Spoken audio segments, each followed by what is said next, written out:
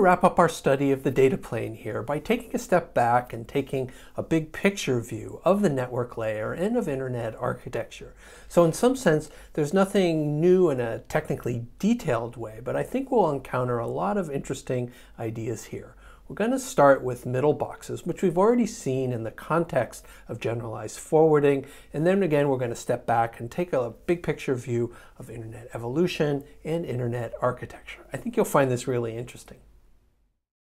RFC 3234 defines a middlebox as quote-unquote any intermediary box performing functions apart from normal standard functions of an IP router on the data path between a source host and a destination host. And let's flag two phrases here. First, the standard functions of an IP router mentioned here means basically destination-based forwarding of IP datagrams that we've seen earlier. And second, note by this definition, a middle box sits on the data path between hosts. So it's definitely a network layer data plane function occurring in the network core, say as opposed to at an end host. That's the essence of a middle box. And we've seen how generalized forwarding, the match plus action abstraction, can be used to implement a lot more than just quote-unquote the normal standard functions of an IP router. We've seen how NAT and firewalls can be implemented in middleboxes using generalized forwarding. Another popular type of middlebox is a load balancer that routes HTTP requests, for example, to any of a number of mirrored copies of a web server. A load balancer is sometimes called a layer 7 switch or an application layer switch because it acts on application layer headers. For example, in this case, to route to load balance HTTP requests across multiple server copies. The web caches that we studied in Chapter 2 are also a type of middle box, although storage and computation are involved here also, not just forwarding. And more generally, we might even think of content distribution networks as a type of middle box that operates at both the network and at the application layer to provide distribution services for content such as streaming media. The proliferation of middle boxes in networks started about 10 years ago.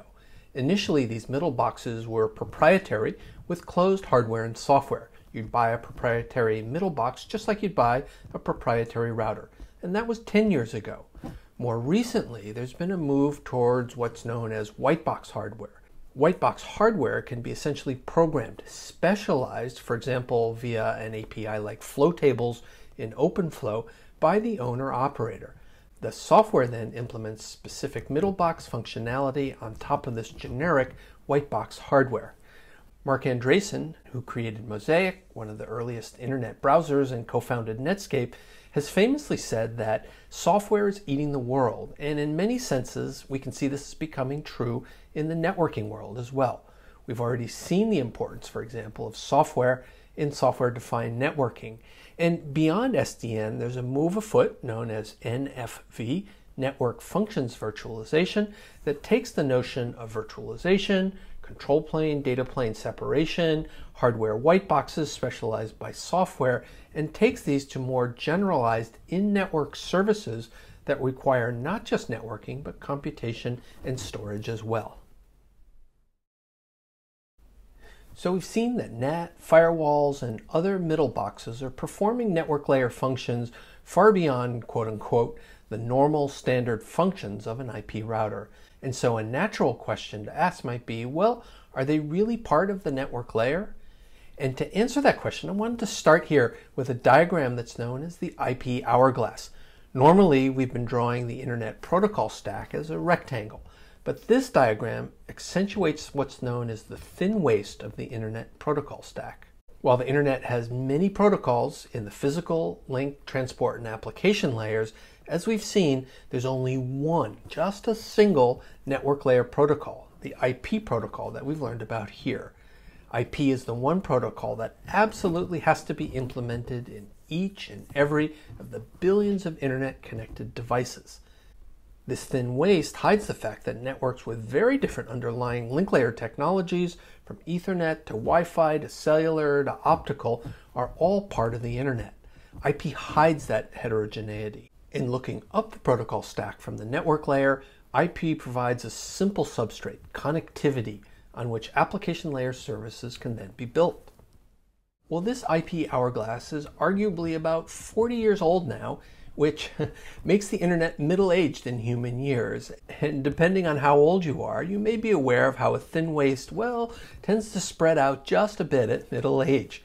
And indeed, one might argue that this thickening of the waist is happening in the internet today as well, as we see here, with the proliferation of NAT boxes, firewalls, caching, load balancers, and NFV.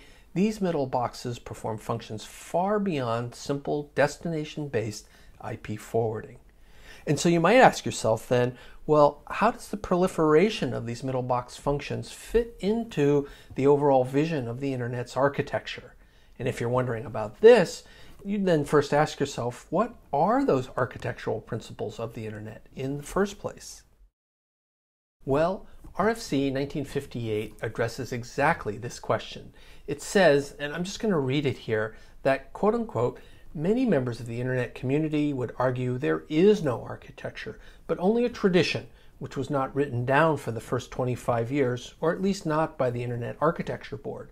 However, in very general terms, the community believes that the goal is connectivity, the tool is the internet protocol, and the intelligence is end-to-end rather than hidden in the network. Well, so there you have it, 3 cornerstone beliefs. First, the goal is to deliver IP packets between end hosts. 2, the internet protocol, IP, is called out as the narrow waist. And third and finally, that intelligence is end-to-end rather than in the network itself. And you might wonder about this last point. What does it really mean? Well, the last point is sometimes referred to as the end-to-end principle, which was articulated pretty nicely in a paper by the title End-to-End Arguments in System Design, which is where I think this came from. The end-to-end paper addresses the question of where to implement functionality such as reliable data transfer and congestion control. That functionality could be implemented either in the network or at the network edge. For example, we know that the internet's reliable data transfer and congestion control mechanisms are implemented in TCP at the network edge. But it need not be that way. Reliable data transfer, acking and knacking, and congestion control could be implemented hop by hop at every router, for example, along the path from source to destination. And indeed, there are special cases where this is done. However, there could still be failure scenarios that require recovery actions that can only be taken at the end host. And the end-to-end paper argues that when that's the case, you want to implement that functionality at the edges. So it notes that there are some functions that, quote unquote, can be completely and correctly implemented only with the knowledge and help of the application standing at the endpoints of the communication system. Therefore, providing that question function as a feature of the communication system, what they mean there is that within the network itself is not possible. They go on to say that they call this line of reasoning against low-level function implementation, again, that's to say within the network, the end-to-end argument. And when I think about this notion of intelligence at the edge of the network, I remember a diagram that I saw maybe 20 years ago, and I don't remember where it came from. Picture had a brain for intelligence and a brick for simple and maybe not so smart. That diagram was comparing the architecture of the telephone network to the architecture of the internet and was asking the question, where's the intelligence? Where's the complexity? Where are functions implemented? And the figure looks something like this. The 20th century phone network had dumb network endpoints, well, really because it had to. The endpoints were rotary phones that maybe only your parents or grandparents remember. They weren't computers. They really were dumb devices. And therefore the phone network had programmable switches that were really quite smart by comparison. All functionality, well, all of the intelligence was implemented within the network. It had to be. The end systems couldn't do anything more than send dial clicks or dial tones and send audio signals. Now, when the internet came along, the endpoints and the switches were both programmable computers. So, where to put the complexity? RFC 1958 that we just saw, the RFC that lays out the 3 architectural principles of the internet, says that, quote unquote, intelligence is end-to-end rather than hidden in the network. That puts the intelligence clearly at the network edge like we see here. And that's possible because the edge devices are smart. They're programmable. Well, that's the diagram as I remember it 15 or 20 years ago. And since then, as we see the rise of Middleboxes and SDN, we're now seeing intelligence in software layered on top of dumb white boxes within the network. So I might add a brain here today. And with data centers and content distribution networks, we see even smarter and more sophisticated application level infrastructure being connected at points within the network. So now there are clearly much bigger and much more computationally intensive and complex endpoints, if you will, in today's internet. Well, that wraps up our study of the data plane. Wow, have we learned a lot? We've covered a ton of material. We started out by looking at network services, then we dove down deep inside a router. We looked at input ports and output ports, switching fabrics, queuing, buffer management there. We covered the internet protocol. We looked at the datagram format. We looked at IP addressing. We looked at NAT. We looked at IP version 6. We then covered generalized forwarding and finished up with a discussion of Middleboxes and a discussion of internet architecture, really the big picture point of view. And I hope you found all that really interesting. Where are we headed next? Well, we're still in the network layer. We're going to take a look at the network layer control plane. That's coming up next, so hope you'll stay tuned.